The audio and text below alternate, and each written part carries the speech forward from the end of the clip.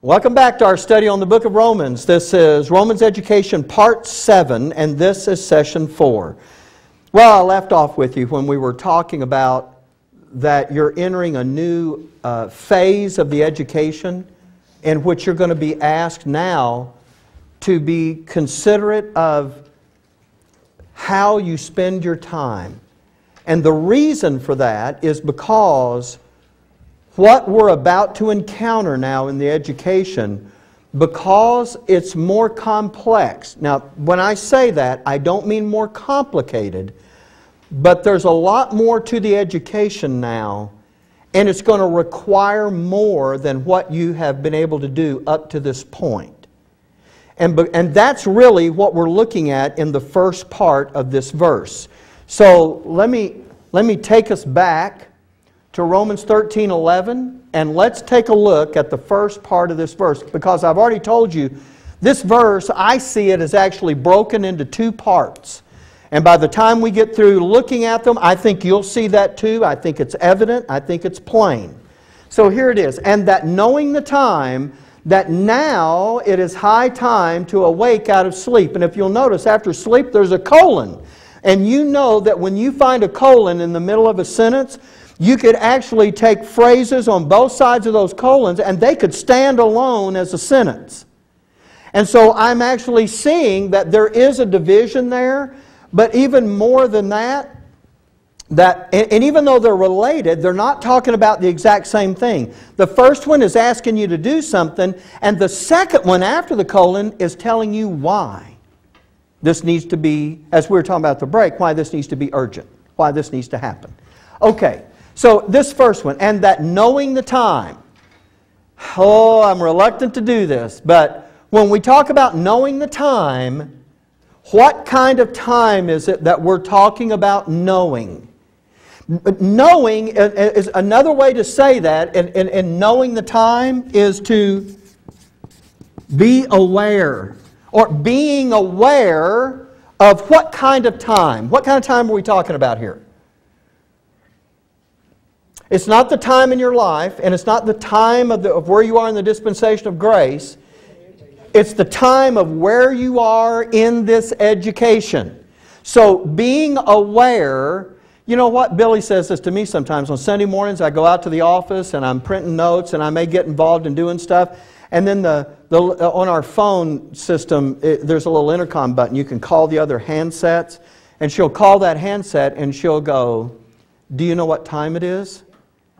She's not asking me to go, it's 11:30. She's not asking me to do that. She's saying, are you aware of the time? It's getting close to the time that we leave. You see, this is what Paul is saying now. Not about the time of day, but now I need you to be aware of where you are in the education. So, and that knowing the time, that now it is high time.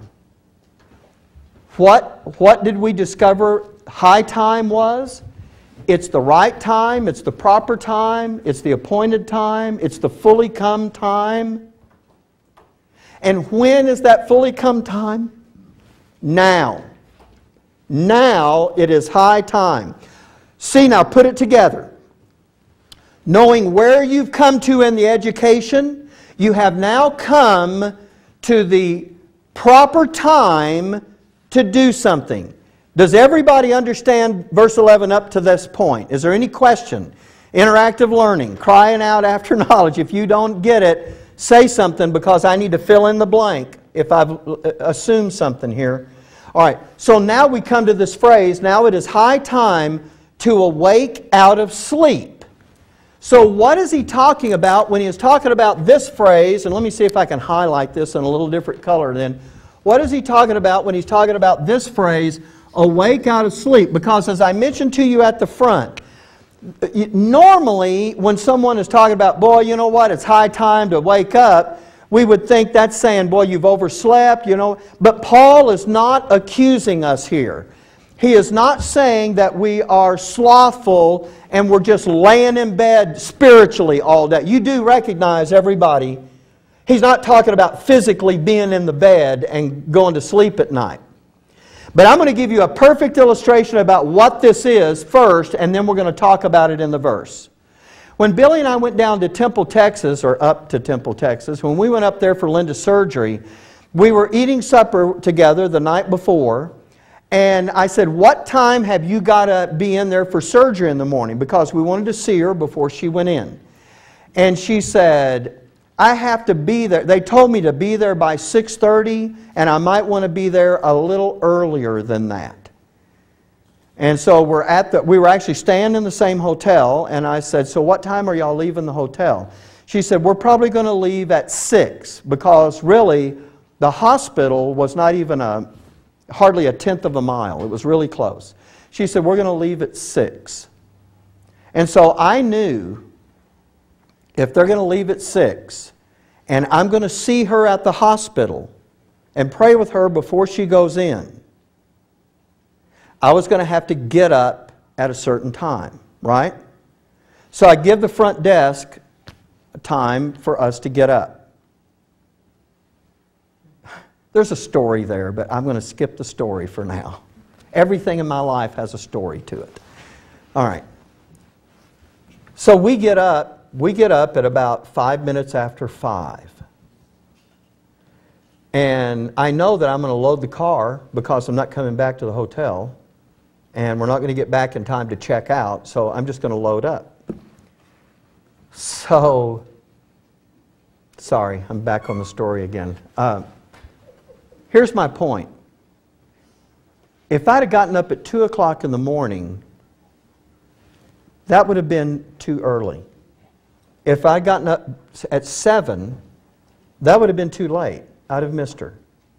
So instead, I have to, if I'm going to see her that morning, which is the last time I'm going to see her, because when the doctor comes out and says everything's gone really good,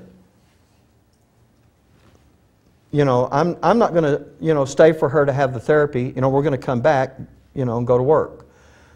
So I realize if I don't see her that morning, I'm not going to see her. So we're going to see her that morning. What I'm trying to say to you is, to get up at that time and to be there to get this done, I have to get up earlier than I normally would in order to get this done. If you have something on your plate to do that is now exceeding what you normally do and you need more time to get it done, there's an easy way to do that. And what is that way? There's actually 3 ways to do it, so let's talk about them. What's one way, if you need extra time in the day, what's one way to do that? Get up early.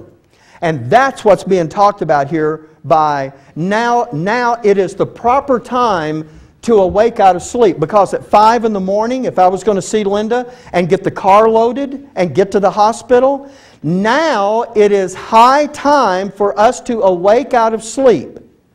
Now there is another way to get more time in a day to do things. And what's another way? Stay up late. And there's a third way. Don't sleep. No, the third way is you're going to have to find time by letting something else you would normally do, because it's not nearly as important, or maybe it's just even frivolous, that is going to get replaced with this other thing that is more important. Have you ever done that? Have you ever worked through lunch? There was something that had to get done. Now really, I have my own opinion about that. I think lunch is way overrated, but that's just my opinion. But that's just me. I work through lunch every day. I just don't think about it. And I've done that for many years. But if you eat lunch, I think that's wonderful. I'm not trying to present a doctrine contrary to lunch. I'm not the anti-lunch candidate. Okay, just want to be clear. My point is, that was a bad illustration. That's my point. That was a bad illustration. Let me give you a better illustration. You know what? I come to my sonship life, And I think, you know what? There's something about this I really need to work on. Or I really need to be talking to my father about this. So I can do that, or I can watch Dancing with the Stars. Okay, now see, for some of you, that was an easy one, wasn't it? You know. But you understand what I'm saying. In the scheme of things, if I watch Dancing from the Stars, I'm not really edified that much. That much being none. But if you love Dancing with the Stars, which I haven't seen it, but if you like that, hey, I'm not picking on Dancing with the Stars. I just tried to pick something. Wow. But here we go. But my sonship education, if it is the top priority, then you know what? You still have to make a living, right? You still got to work. There are things you have to do, and all of that should be done. That's why just because you're involved in sonship doesn't mean you can neglect your family responsibilities. You still have to do those. But, but you're going to have to find time somewhere. There's a preacher up in Gainesville, Texas, who's been following the education. He went through the School of Theology, went through the School of Biblical Studies. He just finished sonship orientation. He's about to start sonship establishment. And he works a full-time job and pastors a church. And so as a result, and they're not the same thing, his job is totally different. And so in order to get this study done, here's what he does. His job doesn't require him to, but he gets up an hour earlier than his job requires, and he spends the first hour of every day from 5:30 to 6:30 in the morning going through the education, looking at the DVDs and reading the notes. You know what he did? He found time. And the way he did it was to get up. So for him, this required him to awake out of sleep. I can't wait till he gets to Romans 13 and finds out this is going to require more time. So now what will he do? This will be interesting to find out, won't it? But the amount of time extra is going to be different for us all. Some of us are going to look at this and we're going to go, you know what, here's what I need. But you're going to that's a sonship decision you're going to have to make. And no one's going to check up on that. But you're going to know if you've got it done, and if you don't, you'll know. All right, so my point in this is to say, this is really what is at the essence of, it is that now it is high time to wake out of sleep because of the increased demand now of your sonship education. Because of where you are, you have come to a place that's going to require more time and effort. And because of that, it is now high time. You couldn't do it earlier than this, and you don't want to put it off. Right now is the right time to begin making wise, judgmental decisions about how you use your time, because you're going to need more time, and it's going to take more effort from this point forward than ever before. And you're going to have to make those sonship decisions. And as you find that time, wherever it is, that's what's being described when he says, wake out of sleep. He's not, and you knew he wasn't talking about literally getting in the bed. But he is talking about this being the way that you are going to, because when you're asleep, you're not getting things done.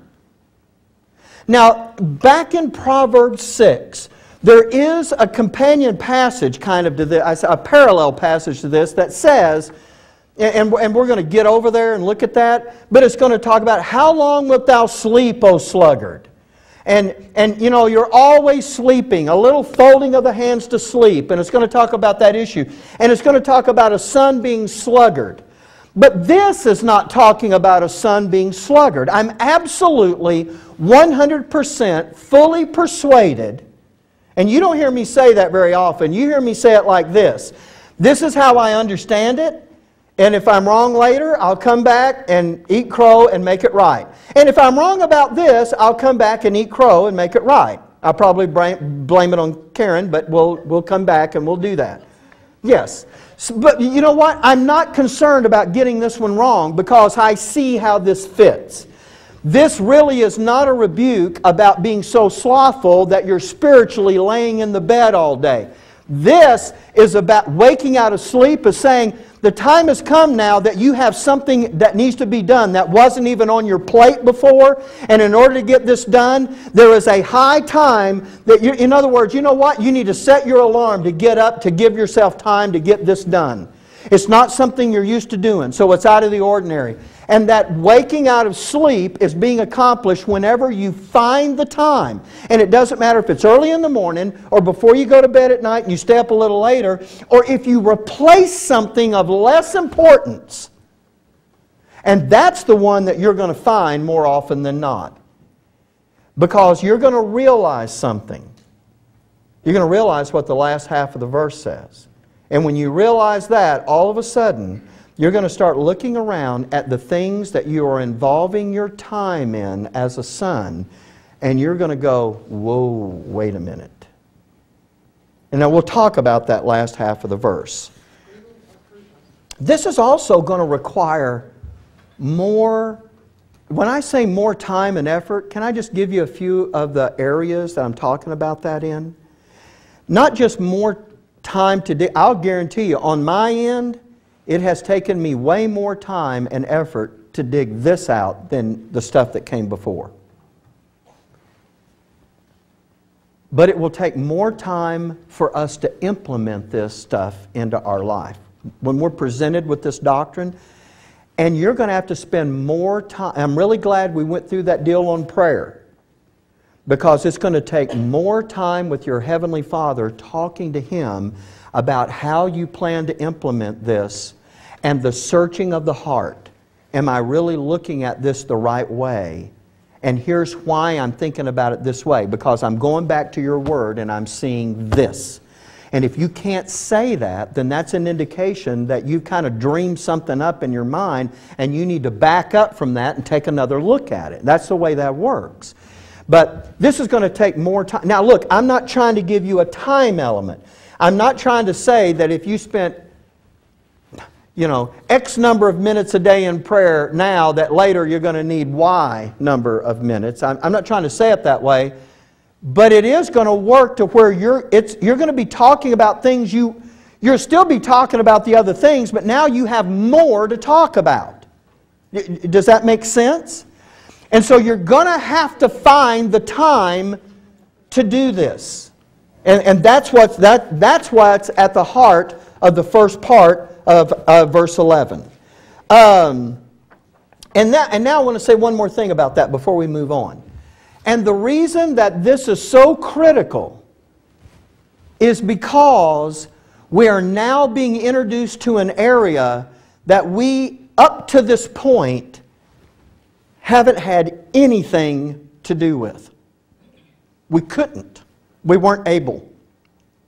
And right at the end of the first session, I took a few minutes and talked about that issue, that this is happening at just the right time. And your Father knows that by coming down to this point in the education, by the way, you want me to show you something very interesting? What comes after judgment? Thank you. Equity. There's two components to wisdom, two to justice, and two to judgment, and then you start equity. And for us, we got ours, I feel like a seal. I don't know. Where's the ball? I'll put it on my nose. Okay, now I almost lost my train of thought. We get this exhortation to awake out of sleep right in the middle of our instruction in judgment. In other words, the first part, that's verses 8 to 10. This is verses 11 to 14. And right in between them, that's when we get this exhortation. In Israel's program, they don't get this exhortation until they get into the first part of equity.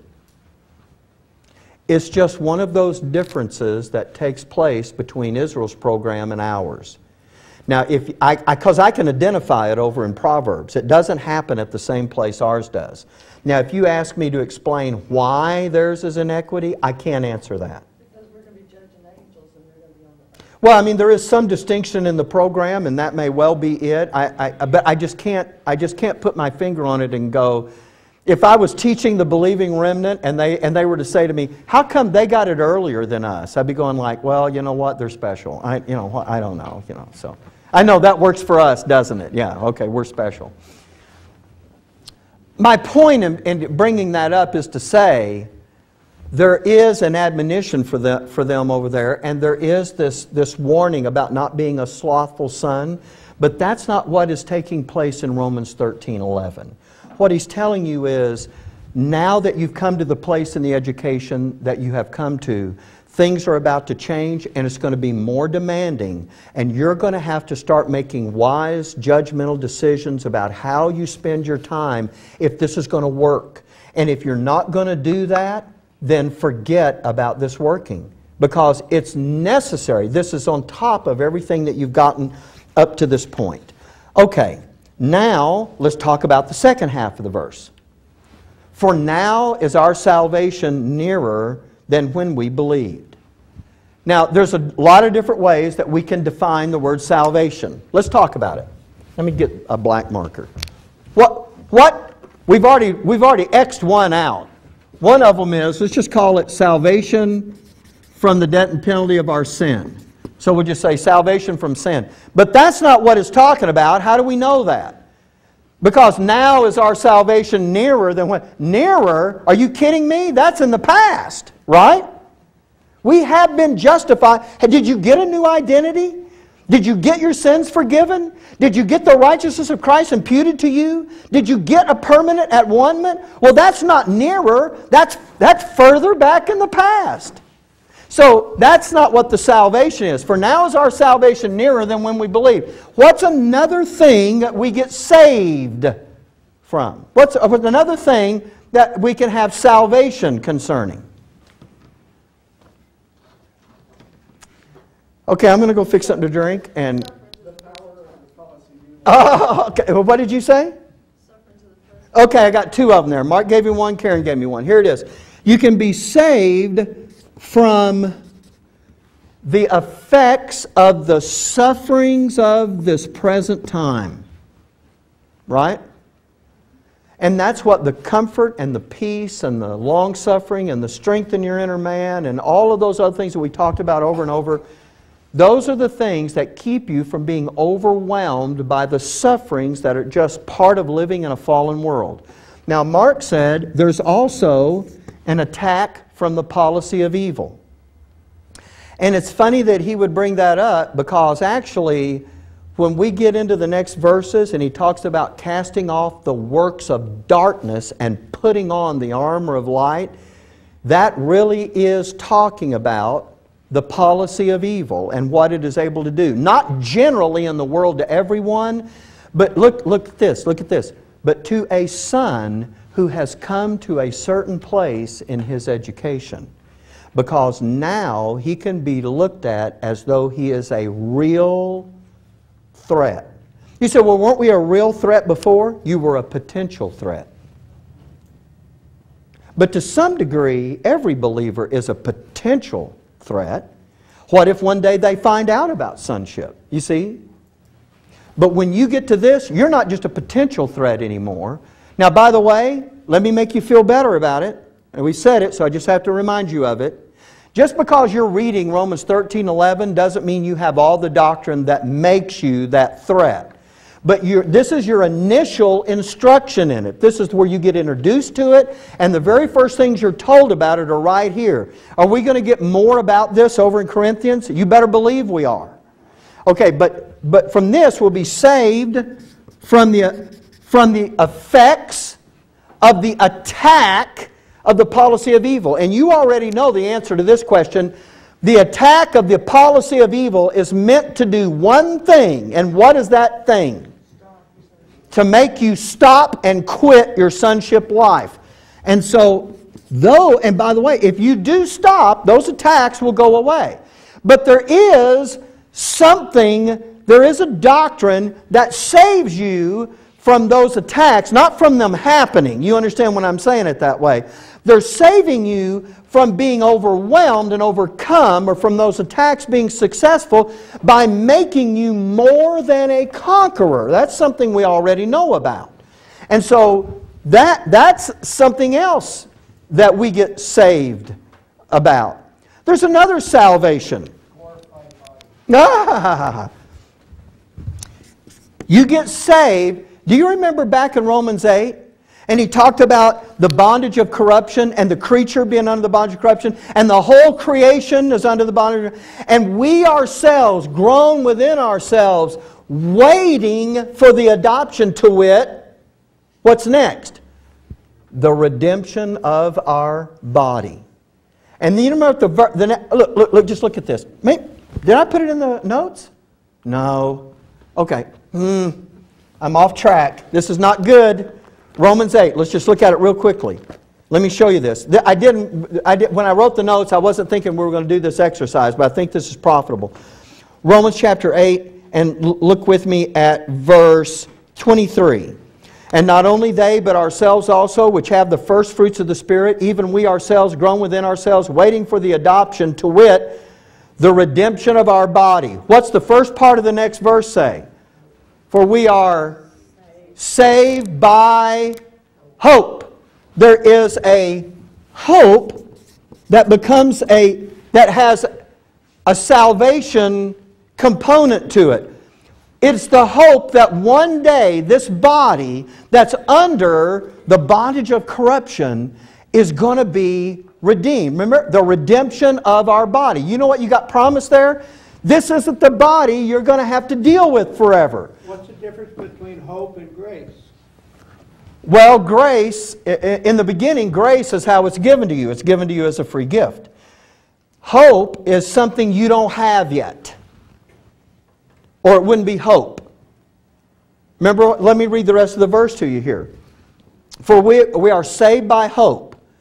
But hope that is seen is not hope. For what a man seeth, what doth he yet hope for?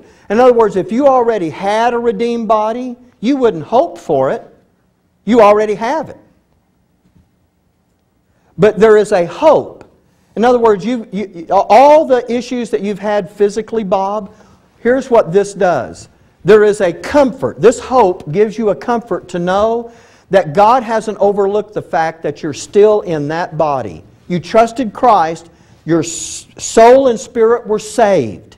You were given a new identity. But I thought they were saved by grace. Well, they are. They are saved by grace.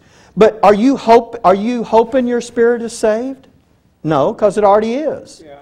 Well, you know what you're at. You know what? So what about that body? What are you looking forward to with that body? Are you saying, yeah, this is the body I want for eternity? No, I'm looking for... And that's the hope. And that's the hope. It's something. Hope is something you don't have yet, but you've been promised it. And that hope isn't like, I wish it would happen. The hope is, it's been promised and I know it's going to happen, and I find comfort in being sure of that. It's like a certain promise. That's the comfort that a hope gives you. So when he says in that verse, for we are saved by hope, you know what that's saying? Don't worry about this being what you're going to have to put up with from now on. I'm going to do something to redeem this body, and all of those kinds of sufferings are going to be done away with. In heaven, you won't have an oxygen tank. In the heavenly, you won't have an oxygen tank in the heavenly places. And you won't have a scooter. Well, I guess you could have if you wanted it, but you won't need it. You won't need it. You see, that's the hope.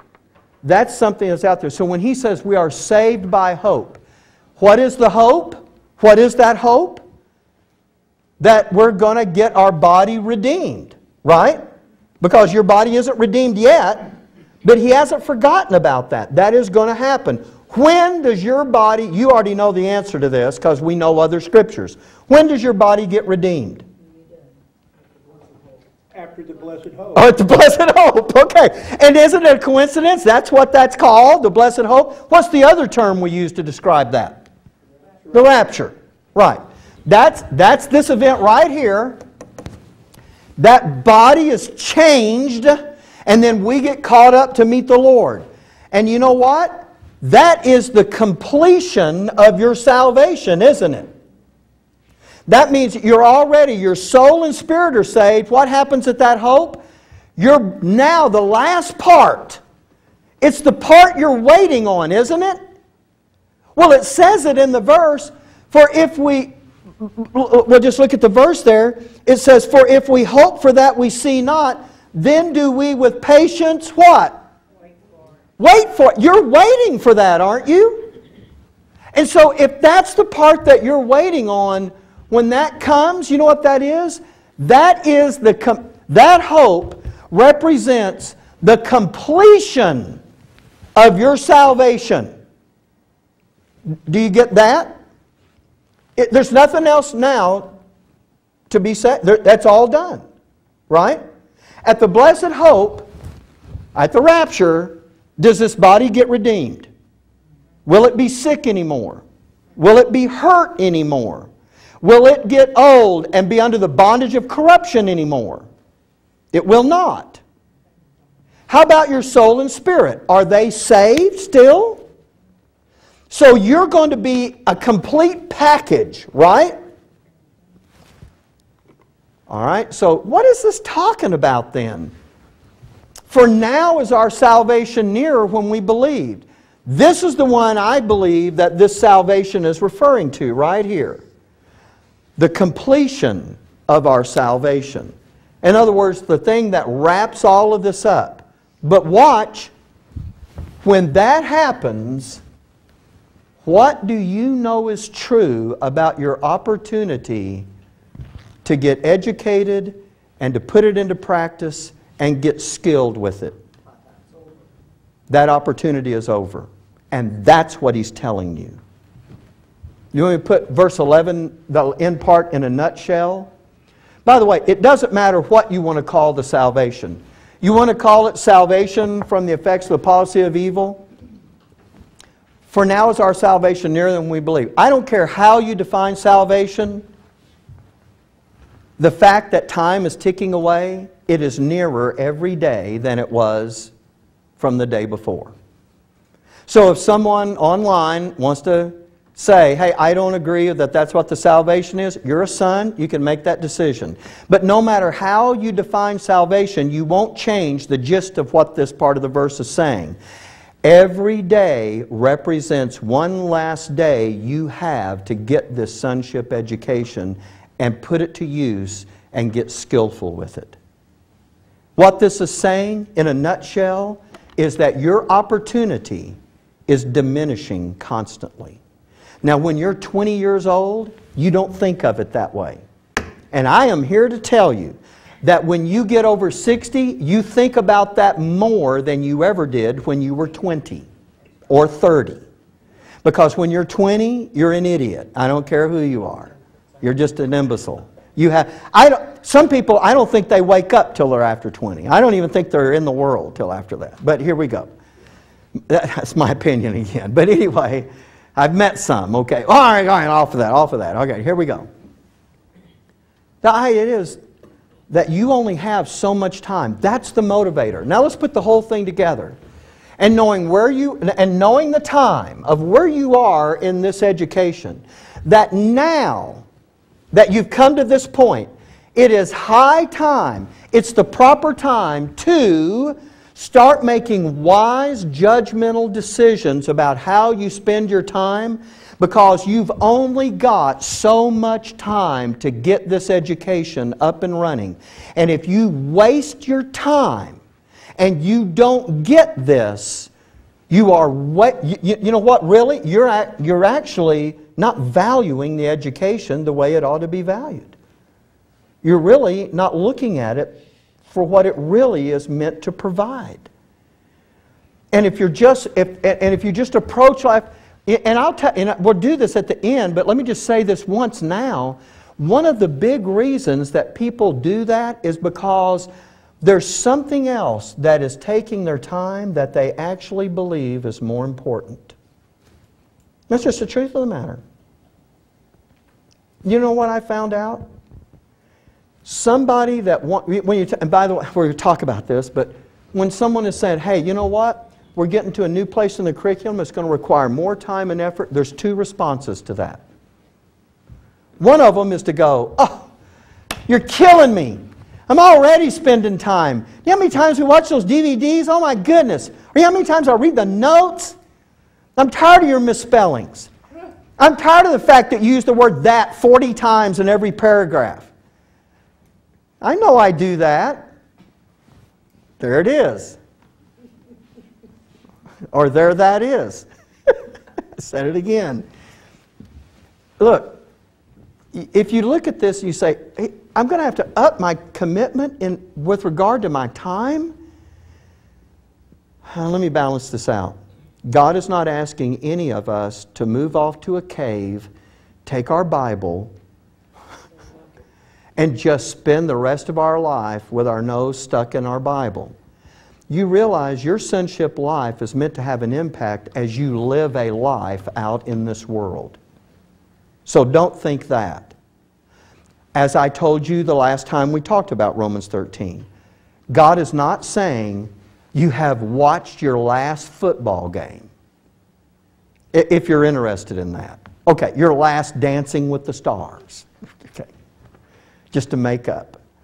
This is, okay, Serena's giving me that look. Do you watch Dancing with the Stars? Okay, all right. See, I'm sorry I picked that. I should have picked something else. She wanted me to pick football. I wouldn't do it. Okay. So anyway, you understand.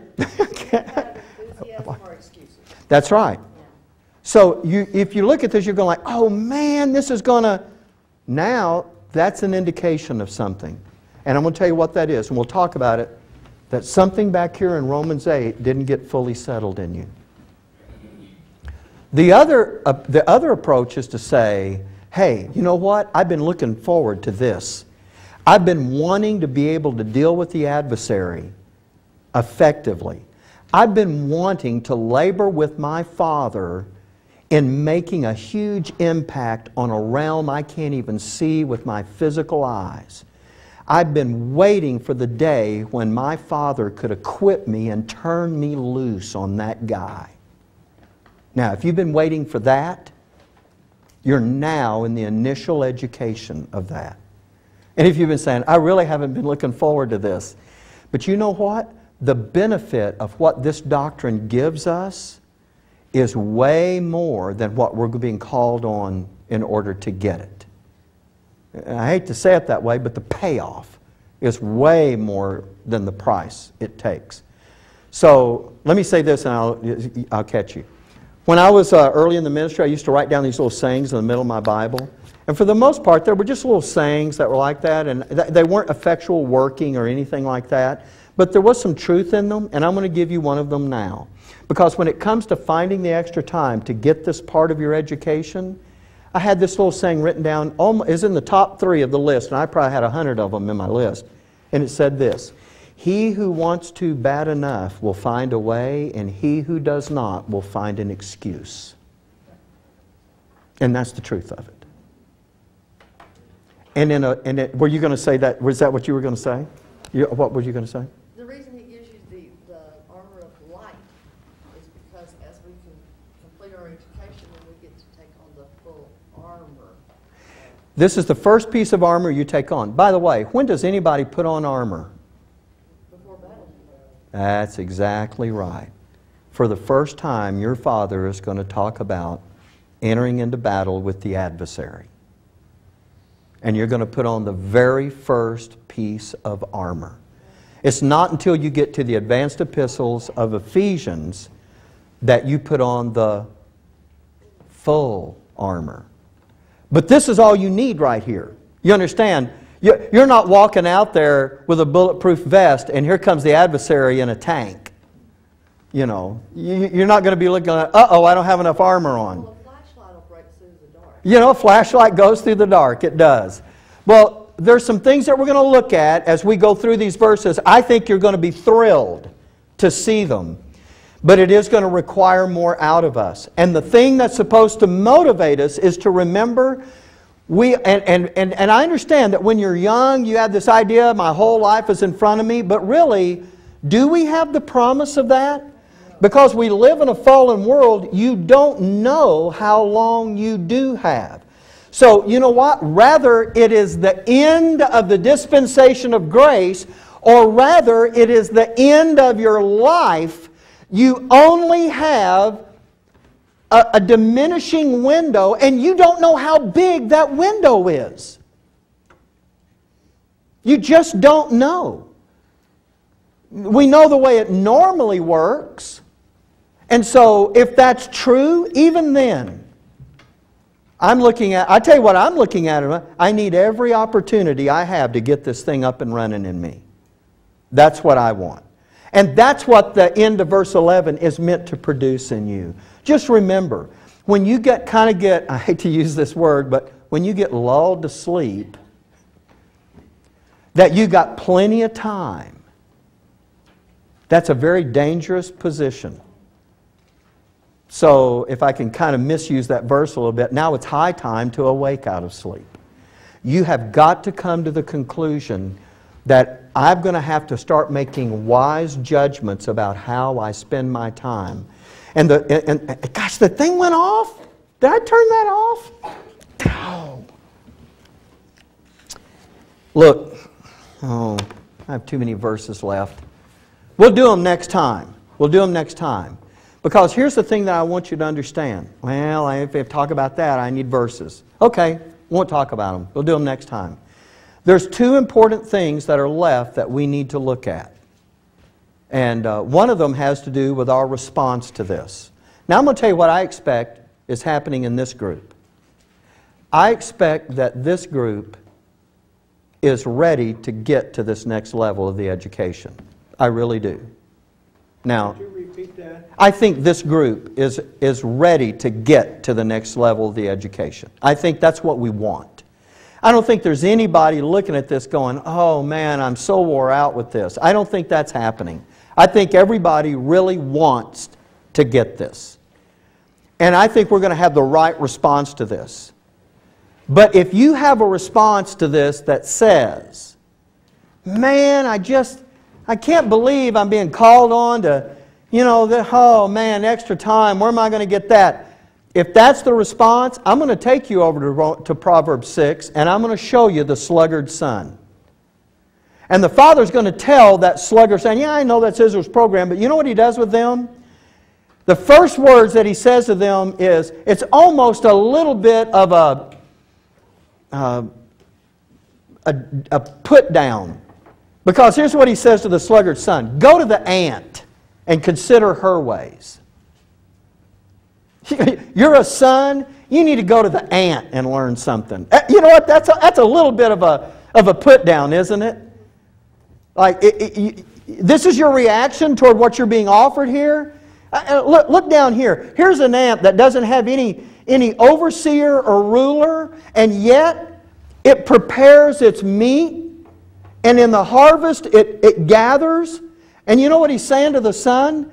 Even the ant knows how to prepare for the future. And this education, you got a big, long future ahead of you. And this education is what's preparing you for that. And the way you're looking at this like, you know what? I really need, not Dancing with the Stars, I really need American Idol. Okay, I got somebody else on that one, huh? You know what I'm saying? There's a sluggard son that doesn't respond properly. There's something going on. And when we come back next time, I'm going to point you back at just a couple of places, maybe 2 or 3 in Romans 8, to say either this didn't really fully get in your thinking, or this didn't, or this didn't. All I have to do is, I'm not going to teach them to you. I'm just going to show them to you. And I'll be able to say them in just a sentence or 2 each. But my point is, I want us to understand that the proper attitude that should have been developed in us back there about the value of this education and the importance of this education and the ability to look down the road and know what this education is providing for and the big deal that it really is enough that when he just says what he says in verse 11, that, you know what? The time that you have for this, however long that is, you may die before that or the dispensation may end before that, but either way, that time is good. And every day, you're 1 day less to having that opportunity. And if that means anything to you, if this education means anything to you, then you're going to start making wise decisions about how you spend your time. Does that make sense? Now see, to me, that's perfect fit for what we're... This is what's going on in verse 11, and then in verse 12, then we start encountering the doctrine that we just got told that we're going to have to start making allowances for. Okay, let's have a word of prayer and we'll be done. Father, thank you for your goodness and grace. I'm so excited about the things that we're talking about and the things that we have yet to talk about. I hope, Lord, that this verse has gripped the hearts of the folks here like it has me. It is something that has made, even though there's nothing about this that we've talked about, I really didn't know.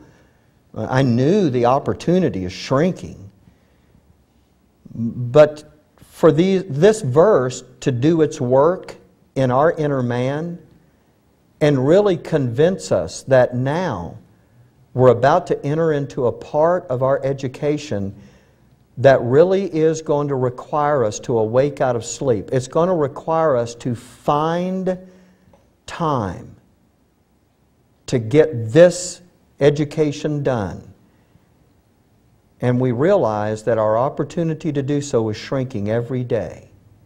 May we make wise, judgmental decisions about how we use our